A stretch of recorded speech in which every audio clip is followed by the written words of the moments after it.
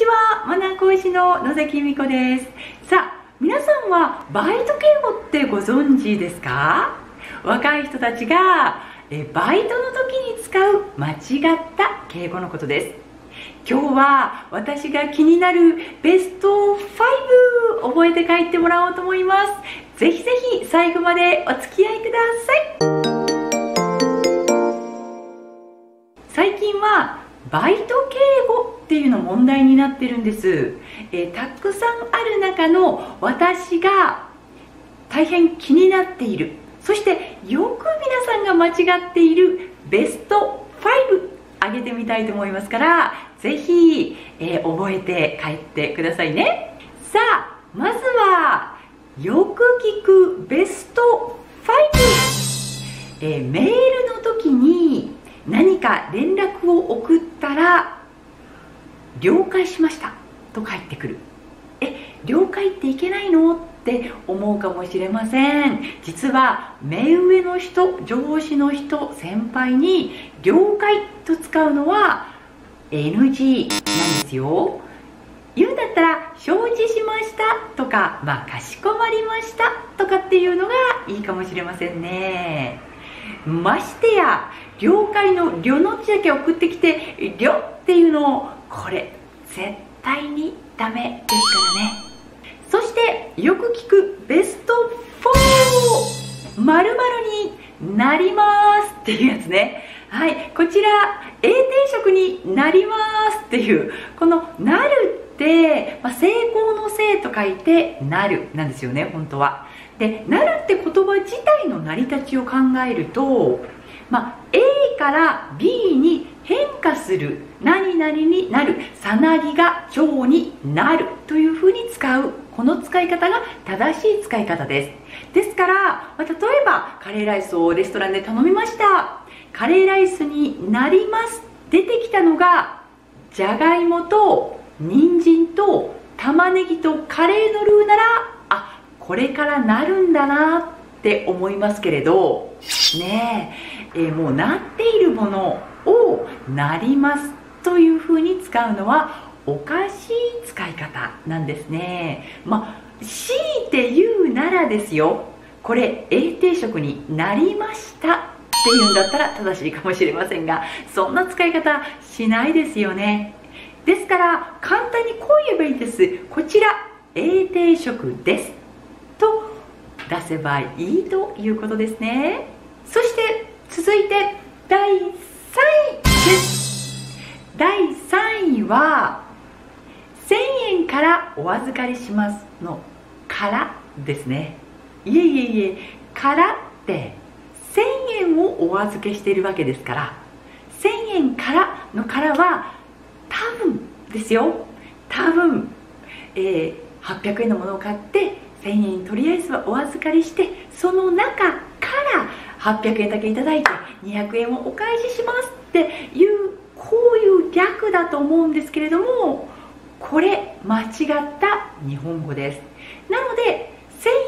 円お預かりしますで十分なんです。からいりません。そして第2位はほうです。お弁当の方を温めますかのこのほうですね。元来ほうというのは方向を指し示す言葉です。ほうを使うのはあちらの方ですというふうに方向を指し示す時のみ使ってください。でもコンビニなんか行くとよく使われますよね。お弁当の方は温めますか？お箸の方はお付けしますかね。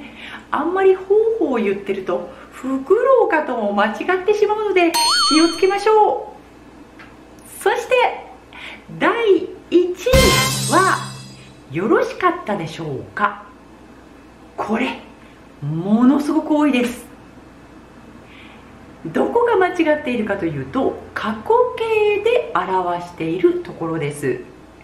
よろしかったではなくて、よろしいですかで十分なんですよね。何かといえばよろしかった、よろしかったと過去形で言われます。バイト敬語の多大きな特徴の一つに過去形でお話をされる。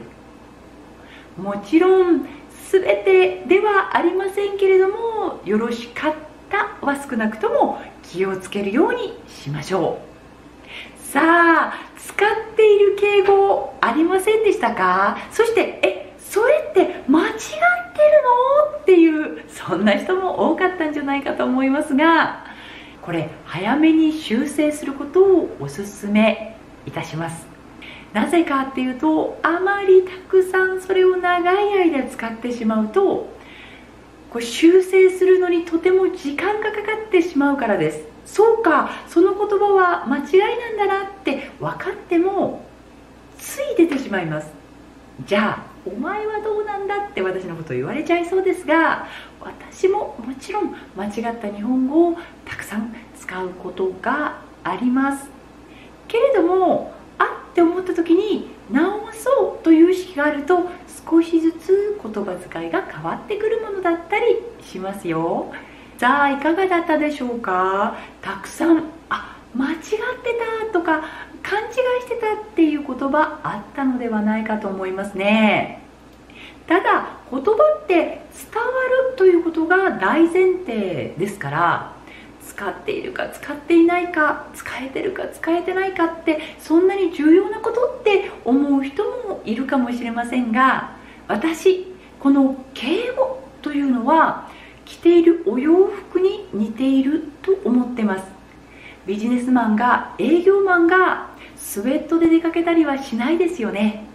なぜかって自分のことを信じてもらう、自分を信用できる営業マンですよと相手にアピールするためにきっとスーツを着ていますですよね。だとすると言葉も同じことが言えるわけです。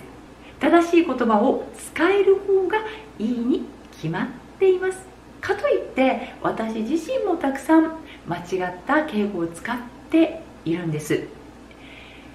日本語って言語の中でも1番目2番目に難しい言語だと言われています。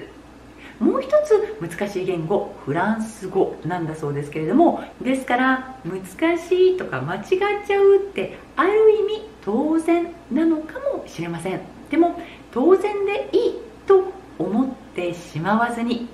自分のお洋服がランクアップするのと同じように自分の年、自分の位、自分の仕事に見合った似合った言葉遣いをする必要があると考えています。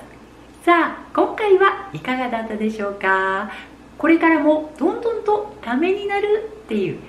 そんな情報をシェアしていきたいと思いますので、ぜひよかったらチャンネル登録をお願いします。グッドボタンもね